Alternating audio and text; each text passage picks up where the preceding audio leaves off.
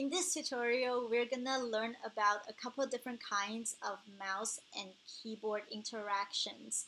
By choosing these interactions carefully, you're going to gain better control over the way your program creates interactions.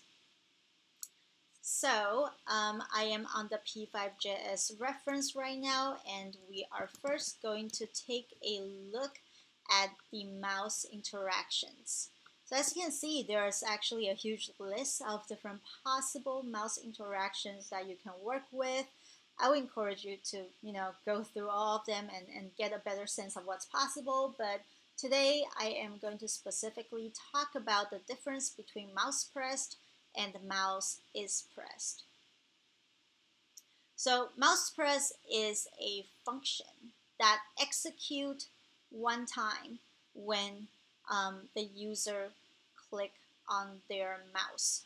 So here, if I come to my P5 sketch, hit play, I have a ellipse on the upper left-hand side corner of my canvas. I'm gonna implement a function mousePressed. And I can actually say that when the mouse is pressed, I am going to color my ellipse black.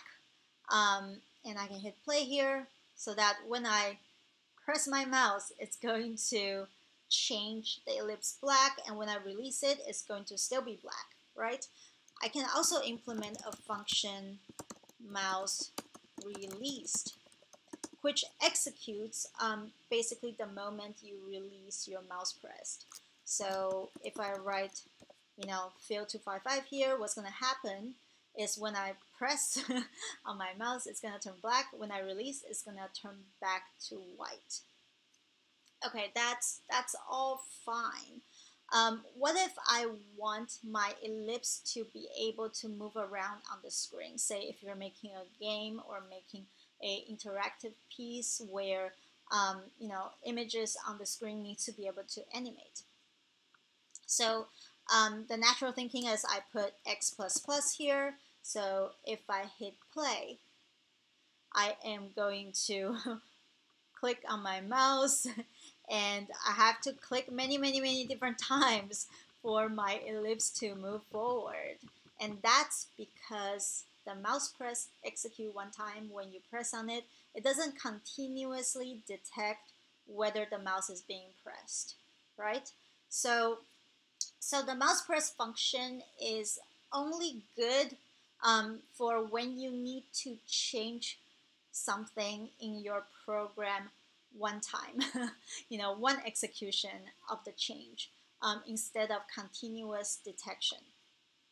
And in order to create a scenario where we're continuously detecting if the mouse is pressed, we have to use something called mouseIsPressed, which is a system P5 variable that verifies whether a variable is true or false. So this, in fact, is a Boolean variable. So here I can do something real quick. I can say console.log and mouseIsPressed, right? And I can hit play. And you'll see that immediately it yields a result of false, right? Because I'm not touching anything with my mouse. And if I click on it, it's going to say true. And in fact, for as long as I click on it, it's going to stay true until I release it, right? So this is really useful for us if we want the program to be able to continuously detect whether the mouse is being pressed. And we'll just simply put it inside a if statement saying if mouse is pressed, opening, closing curly bracket, x++. So I hit play here, and you'll see that I'll hold down my mouse, and it's going to move forward. It's going to progress, right? So this is great, and mouseIsPressed is used for this kind of purposes. So here I am going to maybe refine my program a little more and create that kind of like classic interaction style that you find in games a lot, where the ellipse or the character might follow the direction the mouse moves, right? So what I'm going to do is make the starting position of my ellipse at the center of the canvas, and I am going to further refine the condition under mouseIsPressed. So if mouseIsPressed and if my mouse X is larger than X itself, then X is going to plus plus, right? So if my cursor is on the right hand side of the ellipse, it's going to move towards it. If it's on the left hand side, nothing's going to happen. So in order for something to happen on the other side, we have to write more conditional statements. I'm going to keep filling this in. Mouse X smaller than X, X minus minus, and do it for Y as well. So if mouse Y is bigger than Y, Y plus plus, and if mouse Y is smaller than Y, Y minus minus, and hit play. So if we do this, we can actually press and hold down our mouse and move our cursor around the screen, and you would see the ellipse essentially following you. And it's not going to stop until the cursor matches the center of the ellipse. Okay, so great. Let's actually now delete everything and start from scratch.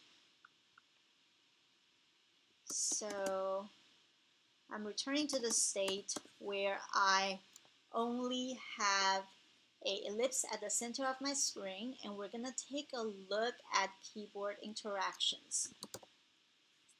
So under keyboard interaction, there's a shorter list of the possible interactions you can create. And you might see some mirroring syntax already. So we got keyPressed here, which work in a very similar way as mousePressed. Let's come back here and let's do function keyPressed. And we can say fill 0 and hit play. So if we do this, when we click on a key, when we enter a key on the keyboard, it's going to turn the ellipse into black, right? And if you use keyReleased, exact same idea. Function keyReleased fill 255. Okay, so now any key I press on the keyboard is going to, both make the circle black when I'm pressing it, and also, turn it white when I release it. Okay, so now the next step is looking at keyIsPressed. So if I look in here, and we'll find that this is also a system Boolean variable, and it would either yield true or false. So here I'm going to try to create a very similar program, and I'm going to say if keyIsPressed equals to true, then X plus plus. So now if I press any key on the canvas, it's going to move my ellipse to the right. Okay, that is semi-helpful, but actually the whole point of using a keyboard is so that you can be more specific with which direction you want the ellipse to move, right? So what we need now is something called a keyCode. And the best way to find out the keyCode is by visiting keycode.info. And the way this website works is that you just press on any key on your keyboard and you're going to find the corresponding number that you're supposed to use to reference that specific key on the keyboard. So here what I need is the right arrow key. So when I press that, I can find out that, oh, the number that represents that specific right arrow key is called number 39. So I'm going to come back here and I can add an additional if statement under the condition that if key is pressed. So if key is pressed, if keyCode equals to 39, then x plus plus. So if I hit play here, it's only going to move right. If I click on the right arrow key, not going to do anything if I press any other keys. And I can now come back and look for my left arrow key. And I'm just going to copy this and say if keyCode equals to 37, x minus minus, right? And now I'm going to actually add my up and down key as well. So up is 38, down is 40. So if keyCode equals to 38, y plus plus, or actually y minus minus to move up, and if keyCode equals to 40, y plus plus. Okay, so let's take a look here. If I now press on my right arrow key, it moves right. Up will move up, down will move down, left will move left. That is all wonderful. However, there is an issue here because I can now only move in 4 different directions. I can only move up, down, left, right. Depending on which key gets recognized by the computer, it's going to pick one of those 4 directions. And it can't move diagonally if I press 2 keys, for instance, up and right at the same time, right? So in order for that to happen, we need to use something called keyIsDown. So here, keyIsDown is a function that checks if the key is currently down and being pressed. This is great for if you want a couple different keys to be able to affect your program simultaneously. Okay, so that's exactly what we need next.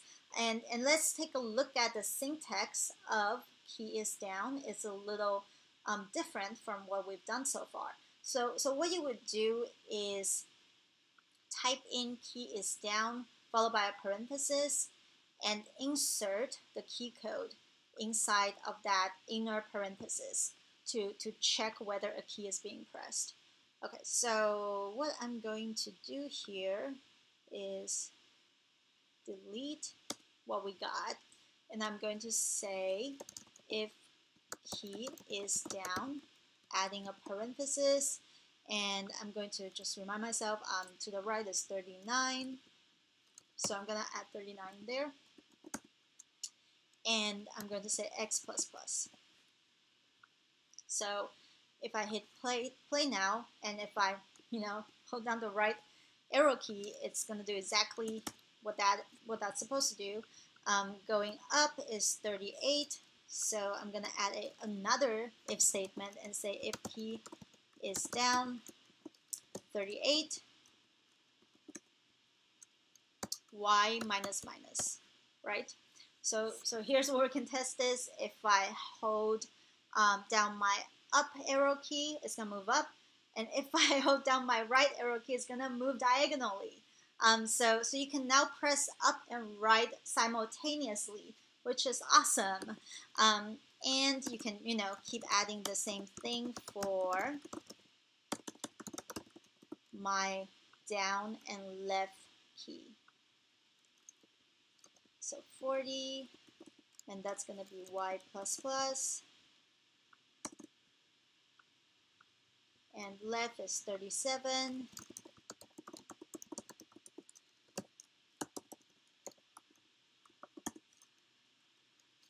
x minus minus. So if I hit play now, I should be able to create these more fluid diagonal movement, right? Which makes the whole interactive experience more specific and more fluid. So these are the basic introduction of working with mousePressed, mouseIsPressed, keyPressed, and keyIsDown.